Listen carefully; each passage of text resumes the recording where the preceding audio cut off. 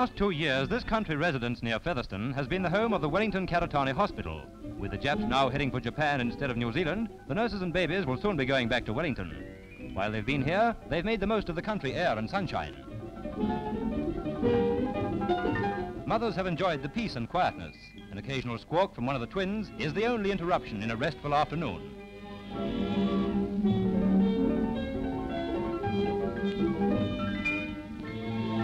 But in spite of all its attractions, this temporary home has its drawbacks. It was not designed as a hospital, and it's rather out of the way. In any case, some people can't stick country life. Right now, it's mighty unpopular. At Karori Baths, these teenage Wellington schoolgirls are brushing up their life savings. These girls are enthusiasts. They've learnt life saving in their spare time. And without wishing anyone any harm, they're keen to make a proper rescue.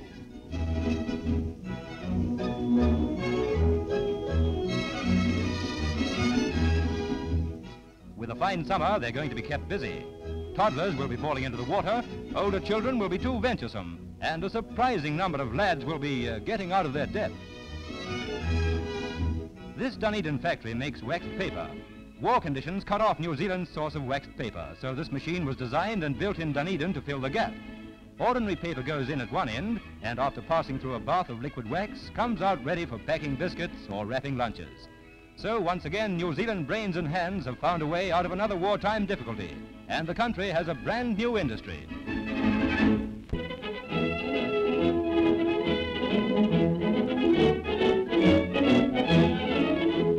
The Air Force Band is on Wellington Wharf to welcome in a ship from the islands.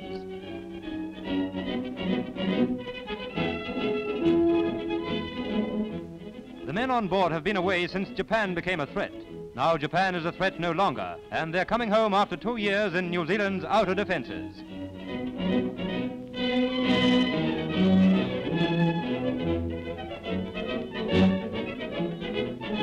The Minister of Rehabilitation is here. All returning servicemen and women will be told how to get the civil privileges due to them.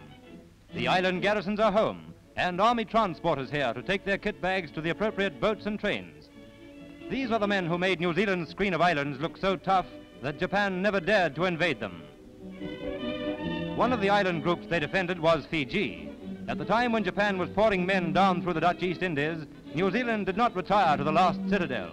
Instead, every gun in the Dominion was courageously rushed up to meet the Japs in the islands. The policy was successful. The price was the boredom and discomfort of garrison duty in remote places. New Zealanders watched for Jap planes above the tangled bush of New Caledonia. New Zealanders manned numerous island coastal defenses. With New Zealand help, the Protectorate of Tonga raised its own defense force in the dangerous days.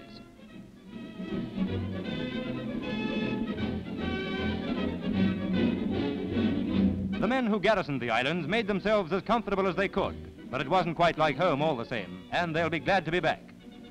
They return knowing something more of the scattered peoples of the ocean continent and their country's responsibilities. Now it's over the road to the Wellington reception depot, and then home to town or farm.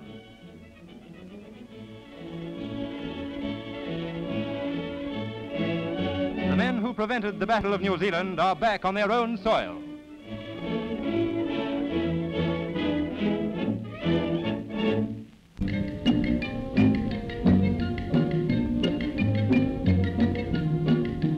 To buy Christmas presents in Cairo, most New Zealanders went to the MUSKI, this quarter of the city where hundreds of bazaars line the streets. To reach the MUSKI, the boys take a gharry. The Cairo taxi service is unique. It hasn't been hit by the petrol shortage. Baffling signs don't mean much to boys out to buy what they want without being sold. A soldier's pay goes further here. Now you know where Mabel's Christmas necklace really came from. You can buy everything under the sun in these bazaars, even the smell of Cairo. The salesman here has brought his cloth out into the sunlight for inspection, but the boys mean to cut the price and not the cloth to suit their purses.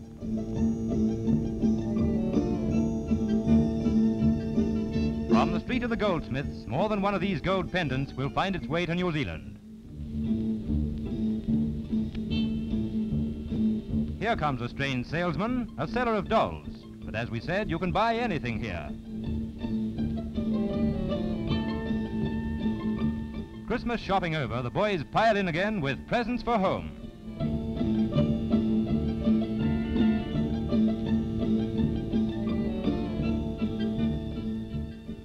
Today, not all the New Zealanders spent all their time shopping. These TUIS from the New Zealand Forces Club have time over to go sightseeing to the pyramids.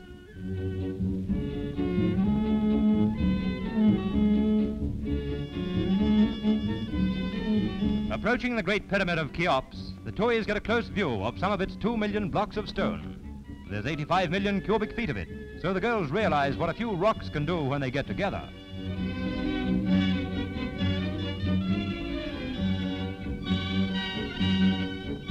The guide tells them the story of this pyramid. It's one story they've heard they can put in their letters home.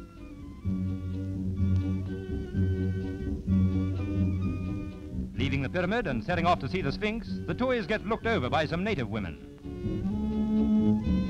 With girls from New Zealand, South Africa, Britain and America in Egypt today, competition's keen. Even the Sphinx has to have her face lifted to help her make the grade.